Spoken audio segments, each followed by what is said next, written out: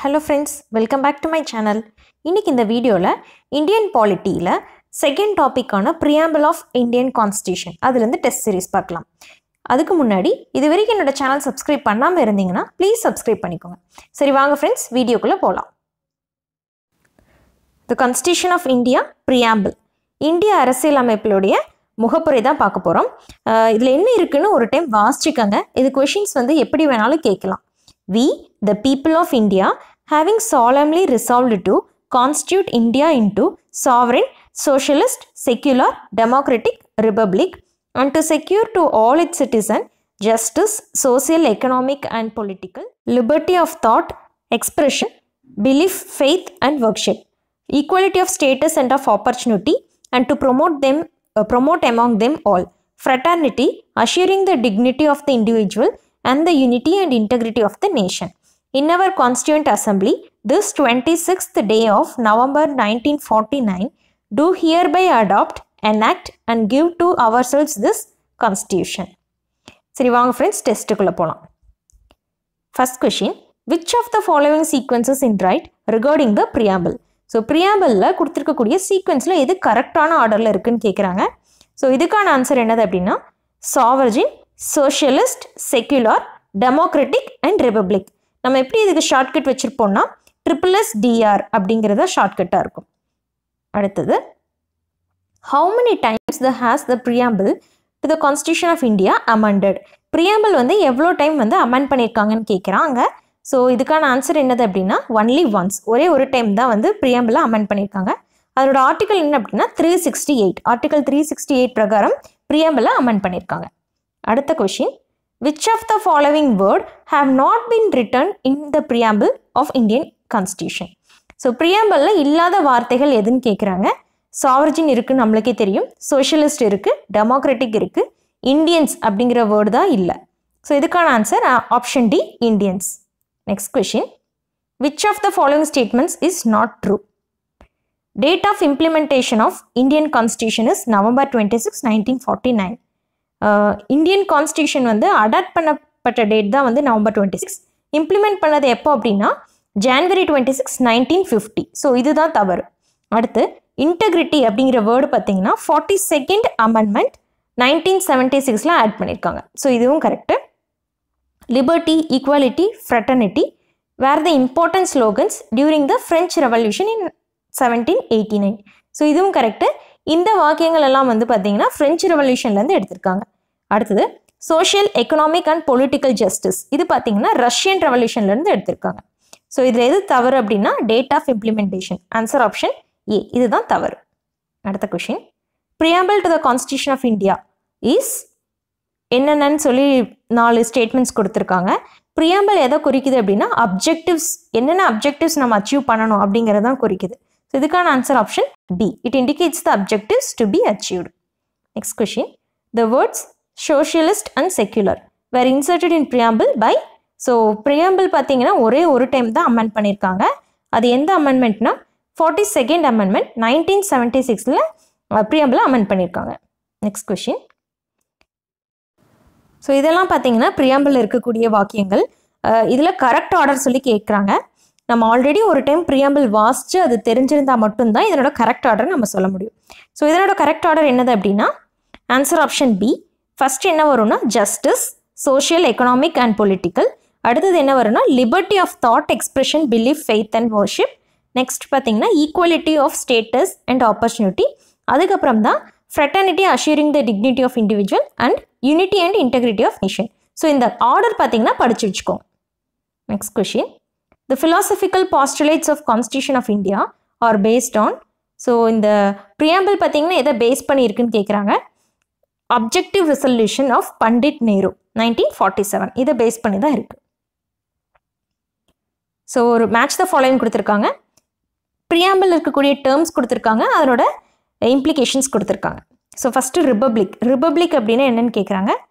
இதுக்கான ஆன்சர் என்னது அப்படின்னா கரெக்டான ஆப்ஷன்ஸ் தான் கொடுத்துருக்காங்க.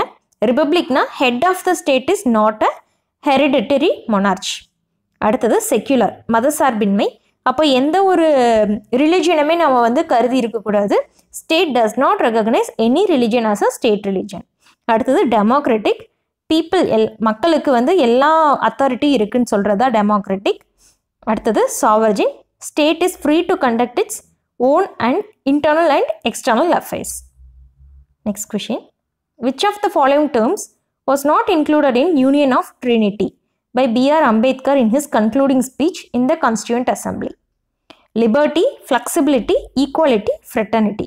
Union of Trinity. Trinity அப்படிங்கிறது ஒரு 3 வாக்கியங்கள் சேர்ந்தது. மூணுமே பார்த்தீங்கன்னா மக்கள் எப்படி வாழணும் அப்படிங்கிறத குறிக்கக்கூடியது. இதில் எது சேராதது பார்த்தீங்கன்னா ஃப்ளெக்சிபிலிட்டி. ஃப்ளெக்சிபிலிட்டிங்கிற வேர்டு பார்த்தீங்கன்னா யூனியன் ஆஃப் ட்ரினிட்டியில் கிடையாது. என்னென்ன இருந்தது அப்படின்னா liberty, equality and fraternity. Next question. Which statement is not correct in case of sovereign India? So இதுக்கான ஆன்சர் என்னது அப்படின்னா India is obliged to obey the UN in its internal affairs. So இதுதான் correct இல்லை. அப்போ எதெல்லாம் correct அப்படின்னா India பார்த்தீங்கன்னா எந்த கண்ட்ரியும் டிபெண்ட் பண்ணி இருக்காது. இந்தியா வந்து எந்த ஒரு கண்ட்ரிக்கு கீழேயும் அதனோட ஆட்சி கிடையாது. India can give any part of it's country to any other country. So India நினச்சதுன்னா அதனோட பங்கில் இருக்கக்கூடிய எந்த பார்ட்டை வேணாலும் மீதி கண்ட்ரிக்கு கொடுக்கலாம். ஸோ இது ஒரு சாவர்ஜின் India. Next question. What is the meaning of social equality in Indian constitution? Social equality அப்படின்னாலே நம்மளுக்கு தெரியும் ஈக்குவலான ஆப்பர்ச்சுனிட்டிஸ் கொடுக்கணும். அப்போ இதுக்கான answer option C, equal opportunity for all sections of the societies. Next question. What is the true meaning of secular? செக்யுலர்னா மத சார்பின்மை. அப்போ இதுக்கான ஆன்சர் என்னது அப்படின்னா all religions R equal in the eyes of government. Next question. Who among the following said Preamble of Indian Constitution is keynote of Constitution? So இது யார் சொல்லியிருக்காங்கன்னு கேட்குறாங்க. இதுக்கான ஆன்சர் எர்னஸ்ட் பர்கர். ஸோ இது வந்து ரிப்பீட்டடாக கேட்கக்கூடிய question. Which year is related to Berubari case? So Berubari case வந்து எந்த இயரில் வந்தது அப்படின்னா 1960. KM Munshi was related to. So KM முன்ஷிங்கிறவர் என்ன சொல்லியிருக்காருன்னா ஆல்ரெடி ப்ரியாம்பிள் அப்படிங்கிறது political horoscope of Indian constitution. So இந்த வாக்கியத்தை சொன்னது யாருன்னு கேட்டாங்கன்னா கேஎம் முன்ஷி.